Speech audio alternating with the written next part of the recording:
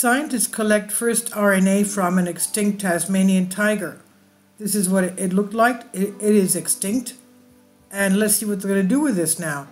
No other RNA has ever been extracted from an ancient species, so the breakthrough opens doors to understanding the biology of long-gone organisms. Smithsonian's Will Sullivan reports this. Scientists extracted RNA from a roughly 130-year-old specimen preserved in a museum, a Tasmanian tiger also known as thylacine.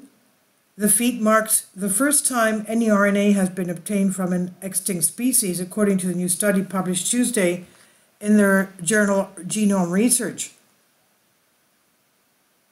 Now, while DNA stores genetic information, RNA converts that information into a form that can build proteins. And by looking at RNA, research can shed light on the biology of extinct animals, revealing how their cells worked. It opens up a whole new potential source of information. Oliver Smith, geneticist at medical diagnostics company Micropathology in England, who is not involved in the research, tells Nature News' Mariam Nadaf.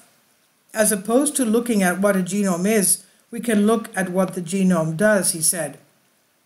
In recent years, researchers have extracted ancient DNA from specimens as much as 2 million years old, but scientists did not expect RNA, which is more fragile and breaks down easily, to stay intact for as long as DNA does, per New Scientist Gene Timmons. Previously, researchers had sequenced RNA from a dog preserved in permafrost dating to around 14,300 years ago, as well as historic wolf skins per the paper. RNA, a single-stranded nucleic acid found in all living cells, carries the instructions for making proteins needed for the structure, function, and regulation of the body's tissues and organs, according to University of Massachusetts Chan Medical School.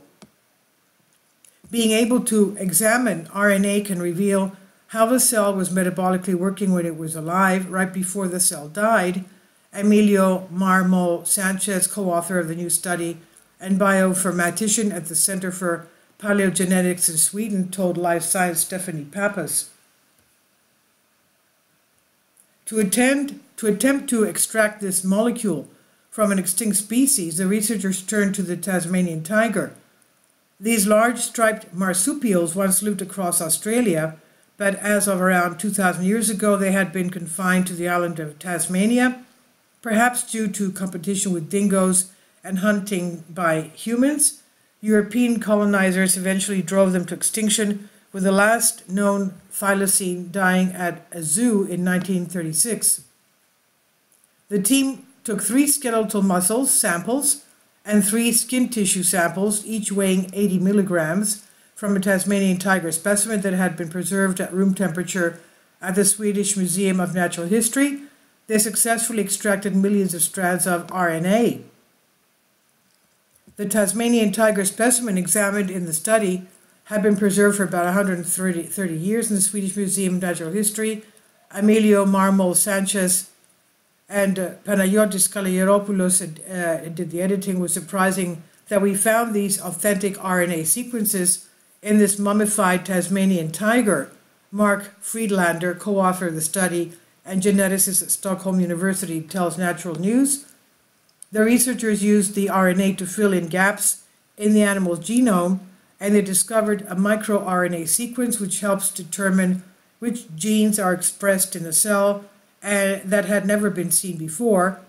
In the skin samples, they found RNA corresponding to genes that code for keratin, and in muscles, they identified RNA that helps make proteins involved in muscle stretching and contraction. The paper also identifies traces of viral RNA. Viruses contain either RNA or DNA, but not both. Further research could use RNA extraction to learn more about viruses from both extinct and still living species. Despite being extinct, the Tasmanian tiger has been in the news in recent years, since some researchers are attempting to create a living proxy of the species, in part by editing the genes of one of its close living relatives. This new advance will add significant depth to our understanding of the biology of extinct animals and help us to build much better extinct genomes, Andrew Pask said. He's epigeneticist at University of Melbourne, Australia, who's working on bringing back the Tasmanian tiger, but did not contribute to the new study. Marmol Sanchez tells New Scientist that while these resurrection efforts are not the focus of his research, those involved with the de-extinction project will need RNA to understand how the Tasmanian tiger cells worked. And this is on Collective Spark by Will Sullivan from the Smithsonian. Please leave your comments and thank you for your support. Finally, support my Patreon account. The daily posts are 5 videos daily, and they are totally different from what I have on my YouTube channel. Thank you so much for your support and that you find all my content so interesting. You'll find the Patreon account details in the description box below.